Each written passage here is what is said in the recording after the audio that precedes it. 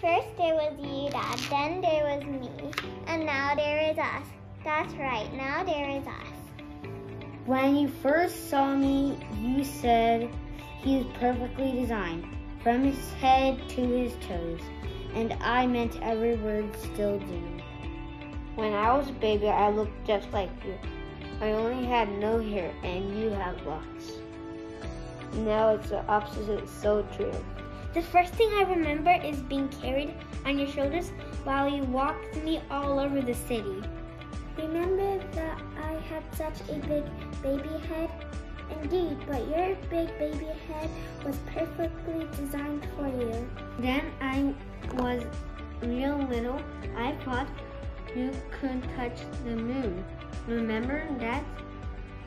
We did sit on the roof and reach for it. One day you'll be big enough to reach it yourself. But until then, it's perfectly fine to ask for help. Remember when we went and waffles for Halloween, Dad? Ha, I do. That was awesome. I wonder what will be this year.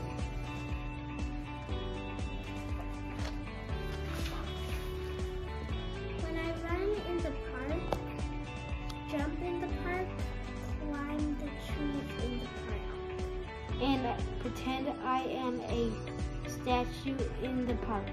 You remind me I'm perfectly designed to explore the world. You are, and you always will be.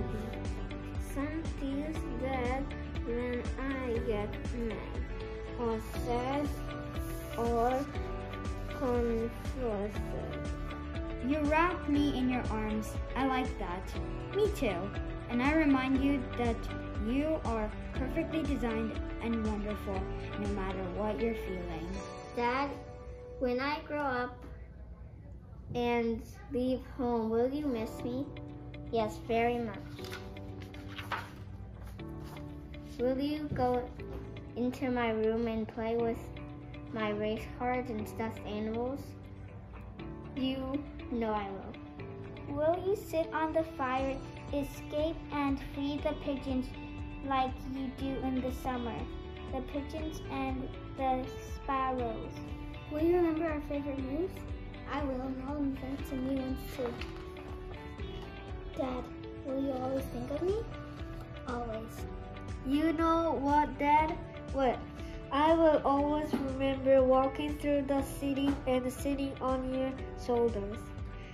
And maybe when you're older and I'm taller, I can carry you on me because we are perfect, designed for each other.